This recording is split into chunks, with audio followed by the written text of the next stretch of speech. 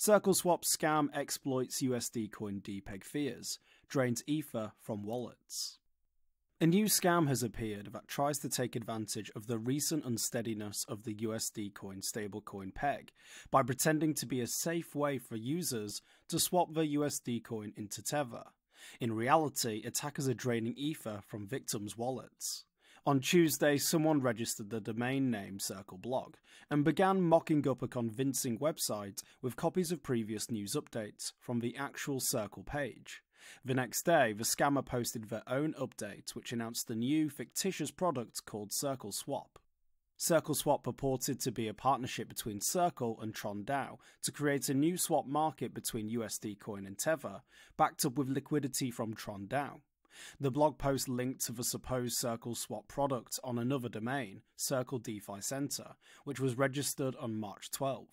The interface for this page is a copy of the Radium application, but with its disclaimer removed and several of the links made non-functional, including the docs page.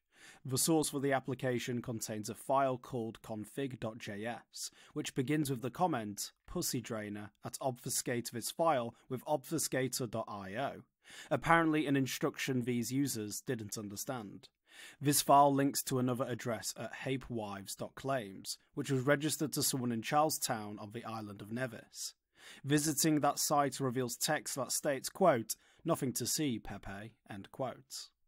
Inside this file is a wallet address, which Etherscan has already flagged for associations with a phishing scam. Approximately 74 Ether have been sent out to this address, from 80 unique addresses. 3.5 Ether has been deposited in total since the fake blog domain was registered. At least some of the funds which have come out of this wallet have since been swapped through Uniswap and SideShift. Another address is referenced in the scam, which has been flagged by Etherscan as a phishing scam. It has received only 2.5 Ether.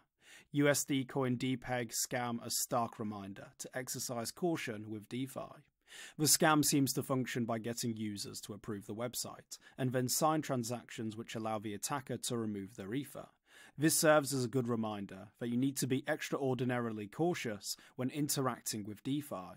Mistakes can be very costly and often irreversible. Scammers look for opportunities like a stablecoin depegging, where individuals may be more likely to make a rash decision and be taken in by one of these sites. Stay vigilant.